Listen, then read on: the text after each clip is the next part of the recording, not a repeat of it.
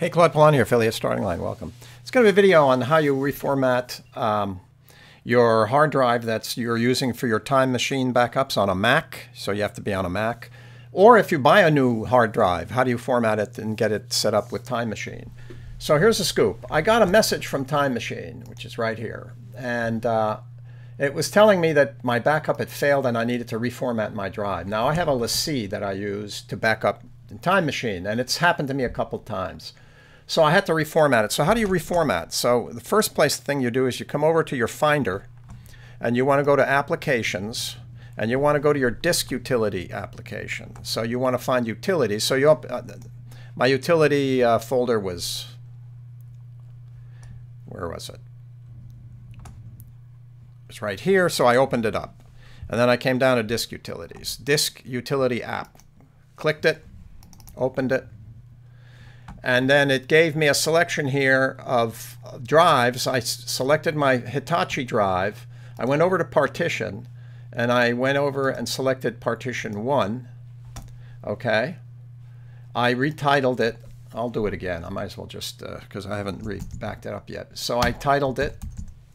I picked Partition 1. I verified the size, and I clicked Apply.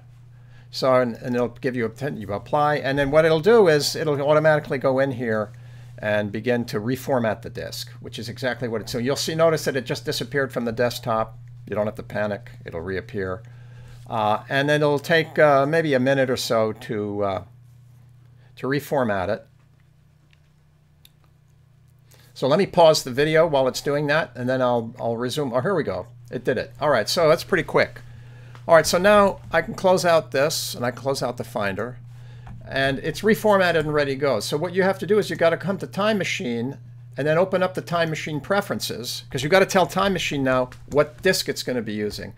For options, you come over to Options. No, that's not what I want. Let's see, it's already picked it. Okay, so I went in here before and it said Select Disk. There you go. You come in here, you select the disk that you want to use for your backup, and you click Use Backup. Next backup is coming shortly. So then that's it. You're done. It knows where it's going to back it up, and when it's time to back up, you'll see it's scrolling counterclockwise the way it is there, and you're backing up your machine again. So, and you can see down here there's a dialog box. It's telling me how many items I'm backing up. So I'm back in operation. Now, just to let you know, I already also back up to another hard drive, a 2 terabyte hard drive, all my essential stuff. I literally, when I create like these videos I just created, I'm going to drag them into the 2 terabyte.